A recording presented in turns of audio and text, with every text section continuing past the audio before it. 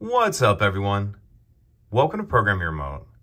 Today we're going to take a look at how to change the battery in this Cadillac key fob. So this remote key fob is going to take replacement battery CR2450. And the first thing we need to do is remove the emergency key that's in the bottom of our smart key. That's done by pressing this release on the side, and then you can pull the emergency key out like that.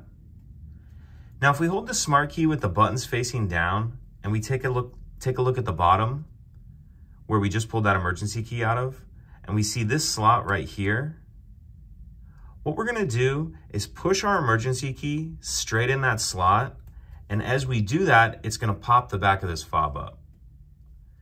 It's like this, and just push it straight in.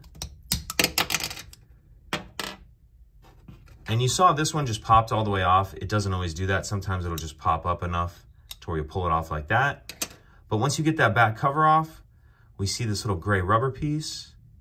If we pull that back, we can see the battery for the key fob right there.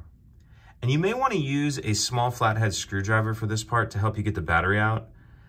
But a lot of times you can just kind of get your fingernail on there like that and get it out. Then we'll grab our new battery, and we want to make sure that we're installing that with the plus side up. Plus side up like that. Put that rubber piece back, and then we'll snap the back cover on.